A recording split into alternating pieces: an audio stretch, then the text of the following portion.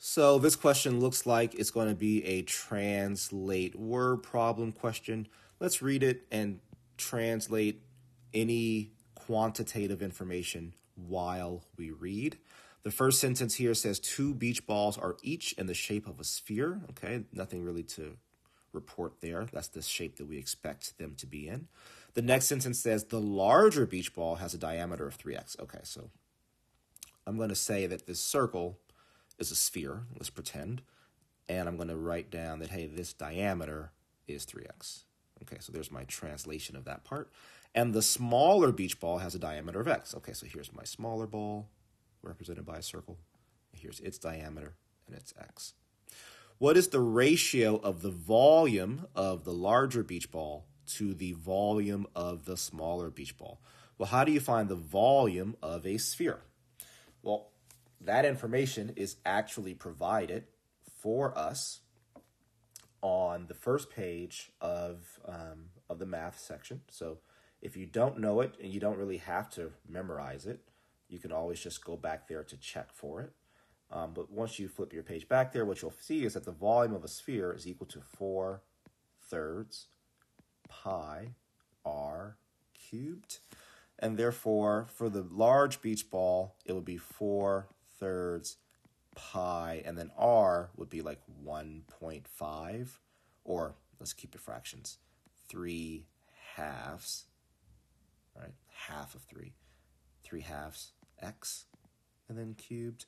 Whereas for the smaller beach ball, it would be 4/3 pi 1/2 x cubed. So what is the ratio of the volume of the larger beach ball? So that's 4/3 pi 3/2 x cubed over the volume of the smaller, which is 4/3 pi 1/2 x cubed. And let's just start simplifying this. So the 4/3 cross each other out. The pi crosses each other out. 3/2 x cubed is the same as 27/8 x. 1/2 x cubed, so this is cubed, is 1/8 x cubed. The x cubed across each other out. So I have 27/8 to 1/8.